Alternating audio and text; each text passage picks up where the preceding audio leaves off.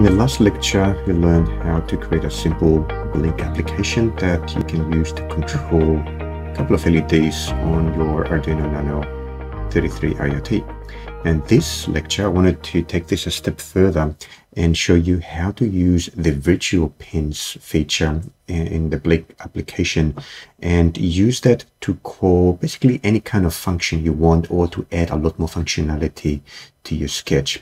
So what we'll do is that we will use a virtual pin in Blynk, so-called virtual pin, to send a PWM value to the LED connected to digital pin 2 on the Arduino Nano, which is PWM capable.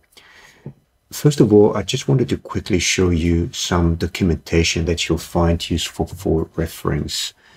Go to the docs.blynk.cc website. This is where the documentation for Blynk lives. You'll see on the left side we've got the table of contents. Go down to Blynk main operations and click on virtual pins, and that will take you to the relevant section in this documentation, which is recommended reading. But really quickly, to help you get started, I can show you that in order to get a virtual pin in Blynk to do anything you want it to do, what you've got to do is first write the Blynk write block in your sketch, assign it to the virtual pin that you want to use for controlling this segment, and then inside that block you can put whatever code you want. The only thing to notice is that the Blynk write function will grab a number that is sent from the application on your phone to your sketch, and then you can grab that using the param variable, convert it into an integer, and then store it in a local variable, or it could be a global variable as well. From that point, you can do whatever you want with this information, with this number in this case. So the way that I have implemented this in my sketch is to take the sketch that as we left it in the previous lecture. I have just changed its name. So you can see here now I call it Blynk _Arduino Nano 33 IoT, so that it's easy for me to identify it. And I have added a new function called LED PWM, which receives a PWM value, an integer. And you can see the implementation of this function down here. It's very simple. All it does is to use analog write and write that value to whichever pin I want, which is a PWM pin, which I have set to be pin number 2. This is how I have implemented the virtual pin functionality. So I use the Blynk write function. I pass the virtual pin that I want to use to control the segment in this part of the code, and the Blynk application will send a value which I will capture using the param variable, convert it into an integer, and then pass it on to the LED PWM function.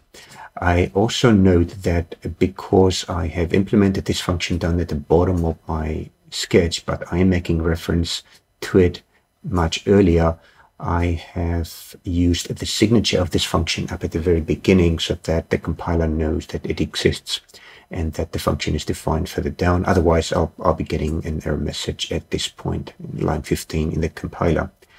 The only other change is that in setup, I've set the mode of the PWM pin to be output. And that's it. What I'll do is upload the sketch. And while that is happening, I'm going to go over to my Blynk application, stop it, and add a new widget. Let's take the slider. I'll just move it down, say here, and extend it to take the full width. Now let's go in it, and for the pin setting, I'm going to go to virtual 1, because as you can see, I've set the Blynk write function to receive data from virtual pin 1. Okay, so virtual pin 1, I can give it a name if I want. Let's call it PWM. And I'm using the default configuration for the PWM function on the Arduino Nano 33 IoT, which is 8 bits. You can see here in the Arduino documentation, the PWM resolution by default is 8-bit for the write resolution. So we've got a range from 0 to 255 for the PWM value. For decimals, we don't have any, so I'm just going to have no decimals. And I want to be able to see the value changing as I'm sliding the slider left and right. So I'm going to switch off the send values and release only. I want values to be sent constantly as I'm changing them. And just click OK and play.